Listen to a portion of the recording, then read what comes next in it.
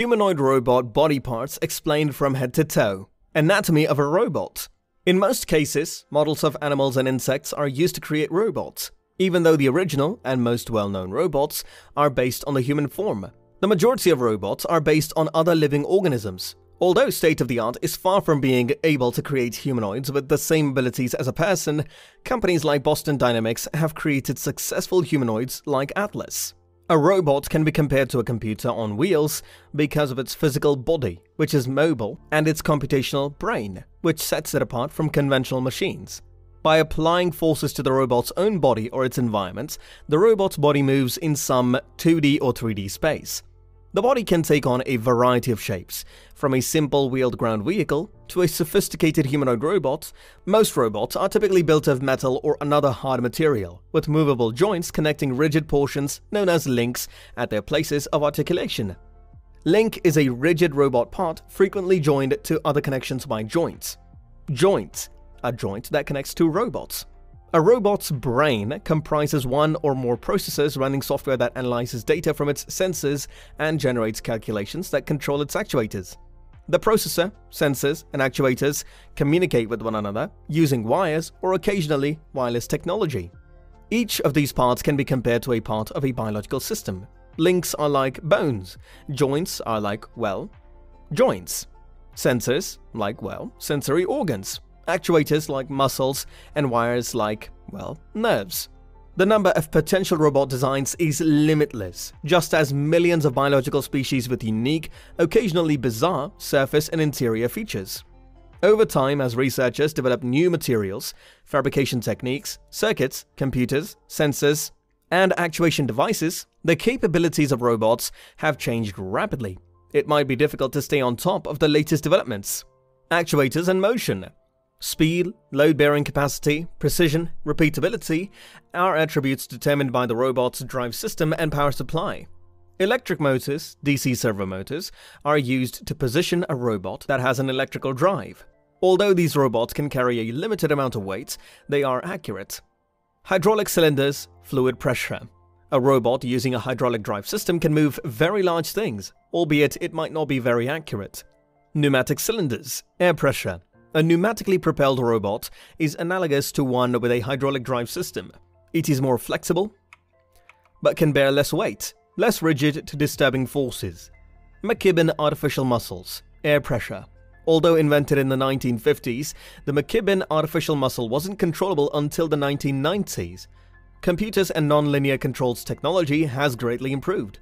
These artificial muscles are similar to human muscles because they can only contract and not push. They naturally comply and have an extremely high payload-to-weight ratio.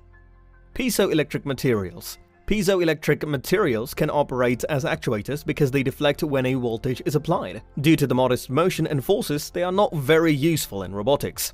On the other hand, when external forces deflect a piezoelectric material, it can be utilized as a sensor, detecting the resulting voltage. And effector robots. The tools attached to the robot's arm's end and allow it to perform useful tasks are known as end effectors.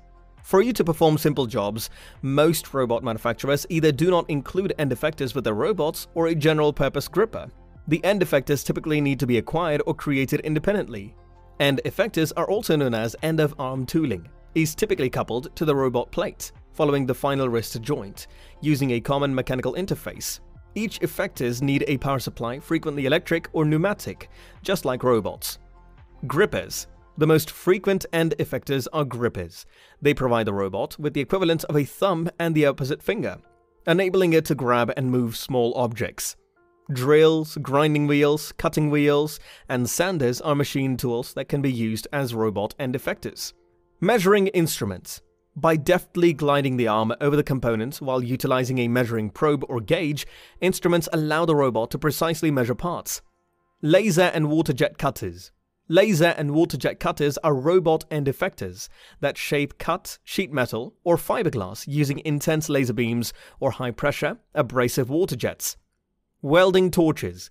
Robot end effectors, known as welding torches, allow robots to affix components together. The automotive sector makes extensive use of these end effectors. Spray painting tools. Automated spray painting is a practical use for robots in automobiles and other sectors. Tools for applying glue. Automatic spot or trajectory gluing is a practical use for robots in the automotive industry and other sectors. Tool changes. To enable the robot to perform more jobs, certain robot systems have automatic tool changes. Methods for robot control. Computers, robots, and sensors are components of every robot control approach. Lead through programming. The computer memorizes the motions, the joint locations, lengths, angles, to be played back during task execution, while the human operator physically takes the end effector and shows the robot exactly what motions to perform for a task. Educate in programming. Move the robot into the necessary work positions using a teach pendant. The computer will remember these configurations and replay them as the robot moves through its motions. By depressing the buttons on the teach pendant, a controller box, the human operator, can move the robot. For straightforward, unintelligent jobs, this kind of control is suitable. Offline programming. Offline programming is the process of planning and programming robot motions using computer software with lifelike images instead of robot hardware, such as iGrip. Autonomous. Without human input, autonomous robots are controlled by computers using sensor feedback. Intelligent robot control requires computer control. According to sensor feedback, the computer may use this control to send the robot to pre-programmed positions and even change its speed and direction as it moves. The computer can also communicate with other equipment to assist in directing the robot through its tasks. Teleoperation. Human-directed motion is accomplished through teleoperation, which uses a joystick. Haptic interfaces are specialized joysticks that let the user experience what a robot feels. Telerobot. A combination of autonomous and teleoperation control of robot systems is referred to as telerobotic control. Sensors on robots. Computer-controlled robots communicate using a range of sensors, which are compact electrical or electromechanical parts that enable the root to respond to its surroundings. The following describes a few typical sensors. Vision. With the aid of a computer-controlled camera, a vision system enables a robot to view its surroundings and modify its motion accordingly. Used frequently in electronics assembly to precisely place pricey circuit chips through circuit board holes. Keep in mind that a computer controls the camera, which then sends signals to the robot based on what it observes. Voice. Voice systems enable the use of voice instructions to operate robots. While the trainer needs to manage other items, this is helpful when training robots. Tactile. Tactile sensors enable the robot to touch and feel objects. These sensors are employed in applications that measure data and interact gently with the environment. Force/pressure sensors provide the robot a feel of the force and pressure being applied to the arm and the force's direction. These sensors detect distribution of loads on asymmetric geometry or assist the robot in self-alignment correction. It can also gauge moments or torques, which are forces that operate at a distance.